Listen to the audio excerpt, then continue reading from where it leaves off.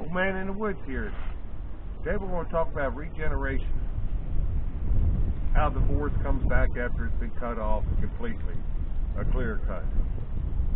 In 1965, this was all clear cut. It was all bull pine. It was cut for pulpwood. They cut it, and this is what has come back.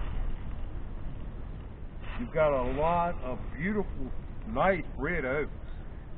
It's a black oak, but mostly red oak. And you have a couple of these, not very many. But what has happened is, this forest has been growing for 53 years now. This is all the bigger it's gotten, which is not always good. 53 years, it should have gotten bigger than this. But what's happened is it's so close together and so tight that it just doesn't have a chance to grow. So what you need to do is you need to come in and thin it every 15 years.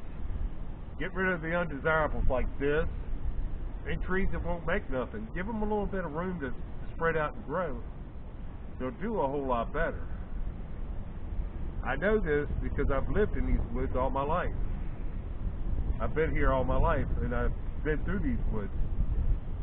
They really have not even increased that much in my whole lifetime. But the main thing is, go in, manage your forest, clean out the undesirables. You'll have a better forest forward.